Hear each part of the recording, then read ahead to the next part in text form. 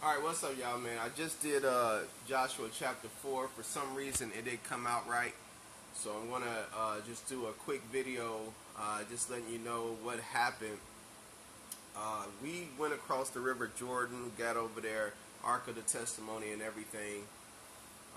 The thing I got out of the chapter, man, if this next Exodus is coming, is that just like Moshe did with the Red Sea, and just like Joshua did with the River Jordan, when this next one comes, are we going to cross over a body of water? Are we going to cross over a body of water? Is the Most High going to make a land dry for us to get through to again?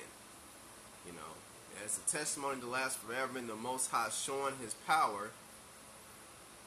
Is there a body of water? Now, we live in the Western Hemisphere, and if the Promised Land is over there in Israel, over that way, I don't know. How is He going to make this happen for us? How is He going to make it, passing through the Atlantic Ocean or Pacific Ocean or whatever? How is He going to make that happen?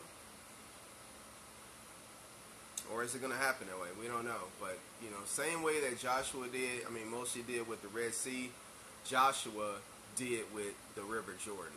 Alright, it's your boy, Y'all Chosen One. I get back at you on the next vid. Shalom, shalom, shalom.